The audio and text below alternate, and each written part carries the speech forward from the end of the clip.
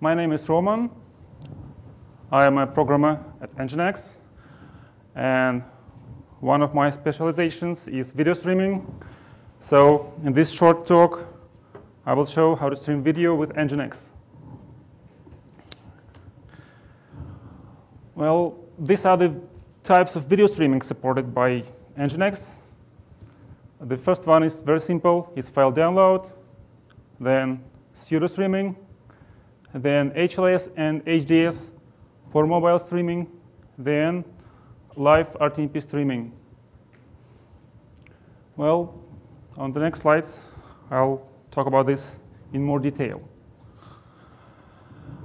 File download is pretty simple. You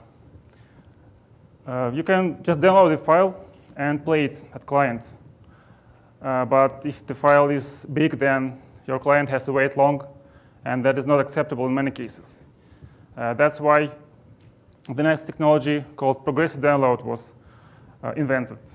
And it's actually playing and downloading file at the same time, which is much better in many cases. But with some file formats, that's not a good choice, since the data within the file resides in different parts, and so downloading is not a good choice. And such a common video format as MP4 is actually not very suitable for progressive download. That's why most modern software uses MP4 partial download. What I mean by partial download is downloading specific parts of an MP4 file, like metadata atom or sample chunks. So when a browser plays an MP4 file, it just makes a number of requests to different parts of an MP4 file. And that is much better than anything else. So for all these methods of video playback, no special support is needed. It's just implemented in NGINX without any additional modules. Next, progressive download has one downside. With progressive download, you cannot seek to a random position within a file. So to solve this problem, a pseudo-streaming technology is created. Well, it differs from the progressive download technology with the ability to seek to a random position. And NGINX has two modules for this. It's MP4 module and FLV module. These modules were developed for pseudo-streaming with Adobe Flash. The MP4 module, it is not built by default, and you have to add this option when configuring NGINX to have the MP4 module. Well, this module actually parses the MP4 metadata, and it outputs a reconstructed MP4 with all with its samples starting at a given time offset, which is passed as an argument. Well, the FLV module is actually does something similar. It is also not built by default. This option is needed.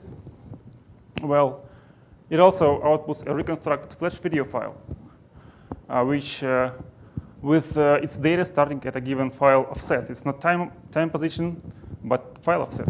This is different from the MP4. Well, here's an example of MP4 module usage. The configuration can be as simple as this. The only MP4 directive enables MP4 pseudo-streaming in this location. And these are two examples of requests. The first request returns a reconstructed MP4 file starting at the 10th second of the source video. And the second request does something more. It cuts the file at both ends. So it is not supported by Flash, and it's just a separate feature. which makes it possible to extract like a preview or just a sub-video of an MP4 file, which is quite useful. If you want to have a preview of a bigger video on your website, then this feature works just fine. OK, the next one is FLV module example. The configuration is very simple. Again, only a single directive here. And the example is simple as well. The NGINX receives the start position, which is the number of bytes from the beginning of file. That's how Flash sends this. Flash actually knows where the data starts and sends this argument. OK, this module actually works similar to HTTP range, but Flash wants it like this. OK, everything I talked before was part of the open source distribution, and now here is an HLS module. It is a part of the NGINX Plus distribution and NGINX Plus SMS, which stands for Streaming Media Server. HLS stands for HTTP live streaming. This technology was developed by Apple, and it is mostly used for streaming to mobile devices. And the idea behind this technology is to split an MP4 file into small fragments and provide a playlist listing those fragments.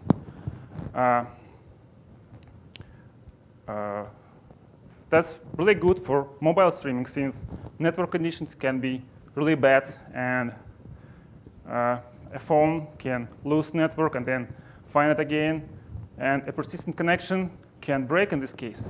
But if you have many different requests, that's OK. Well, HLS is actually supported almost everywhere. It's supported on iOS and Android mobile devices. It is supported natively by Safari. And there is a possibility to play it from Flash. Well, the input for the HLS module is an MP4 file. And the output is M3U8 playlist and fragments in MPEG-TS format. Here is an example. The configuration is, again, simple. The HLS directive enables HLS in this location. And two request formats exist. The first one is actually a request for an MP4 with a small addition, .m3u8. If you have this addition, then the NGINX returns a playlist. And if you have a .ts addition and a start and end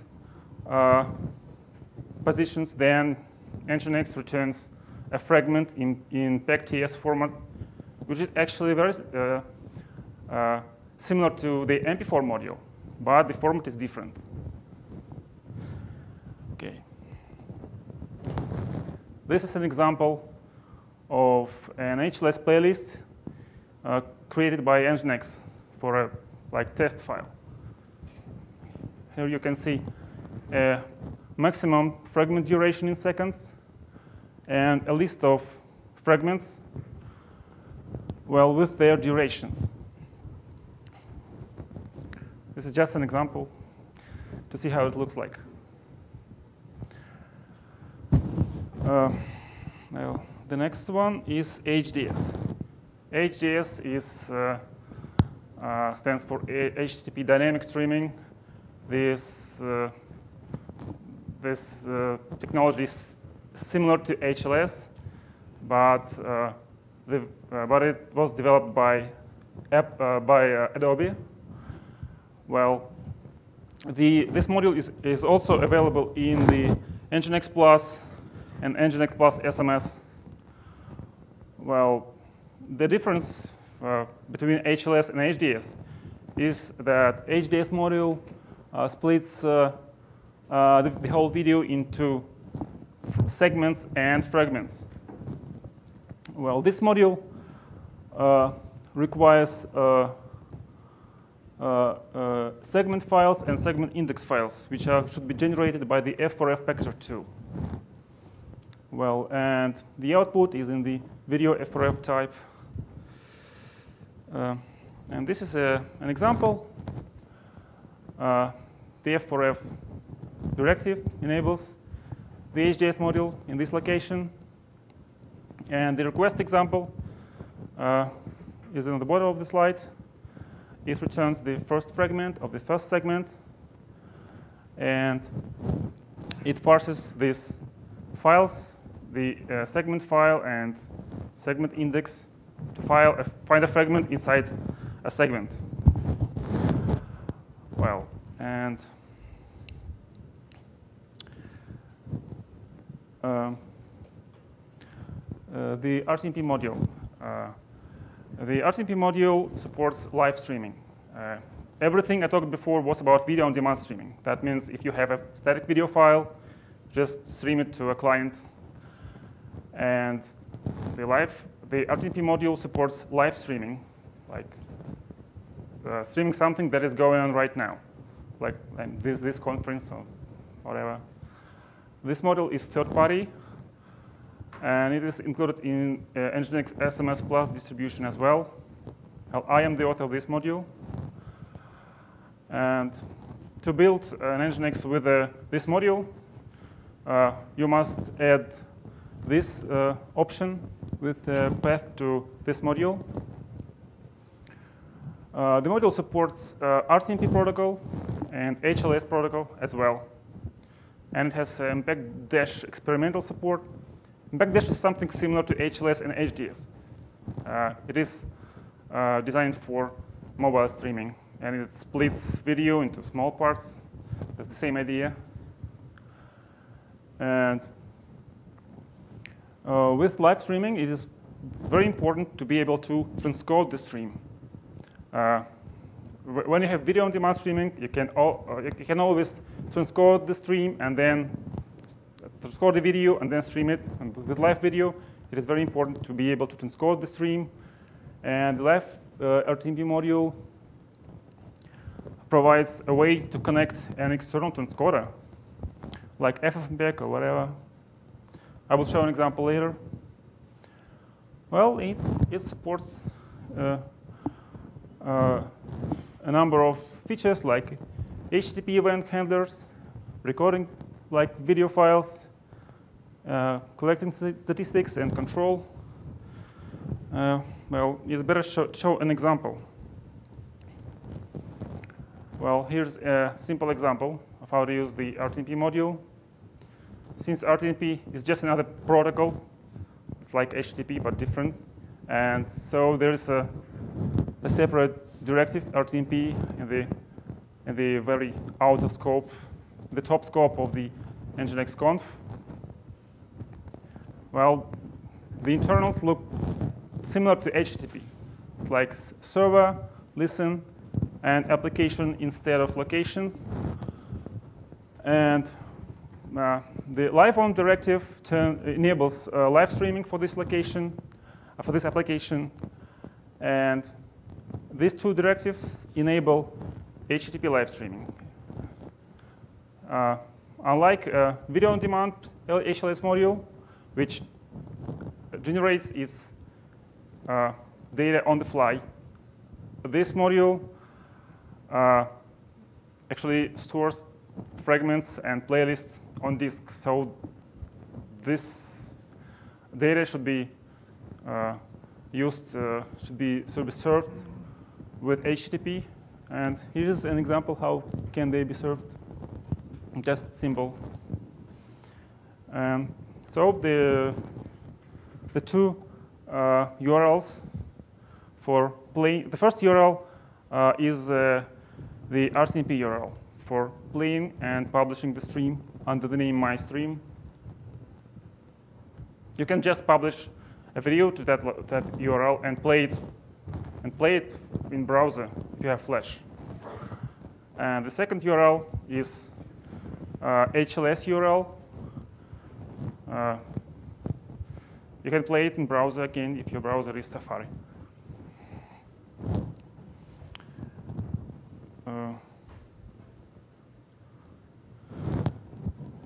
And here is an example of how to transcode the stream.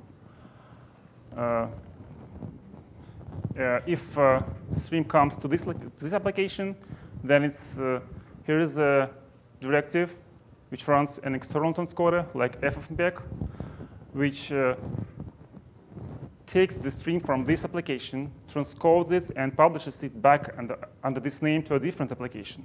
So it's pretty simple. And FFmpeg can actually do many things with the stream, like transcode, change the size, or change audio bit rates, or whatever.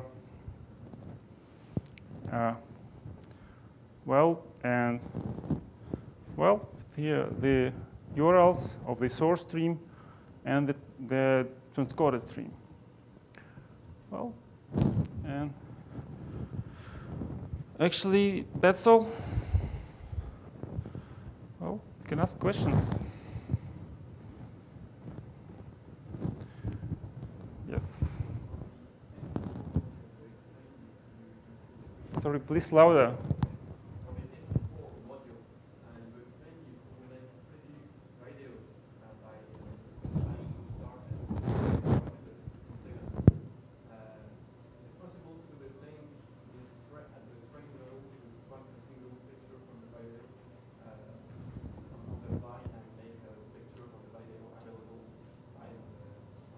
Sorry, what picture? You just want a single picture? A single frame. Well, now it's not possible in general, so I think it's possible. But the problem is, it's possible to decode a single frame if it is a keyframe, but you need a library which does this decoding, and then it encodes the result in, like, creates a GIF or JPEG or whatever. So this is something more complicated. So this is not implemented, but this can be implemented. Well.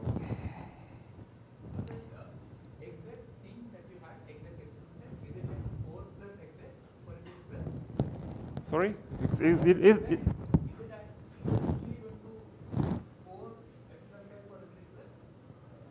Well, this directive runs FFmpeg when a stream is published here.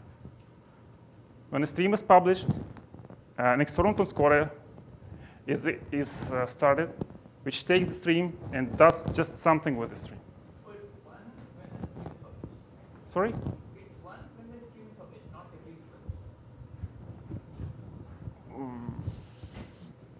Well, if you start another stream, then you will end up with another FFmpeg started. And what is the question? Sorry.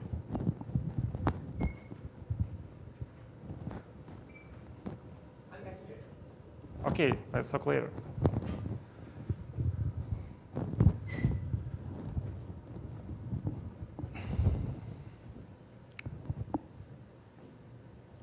So, more questions? No? Then, so.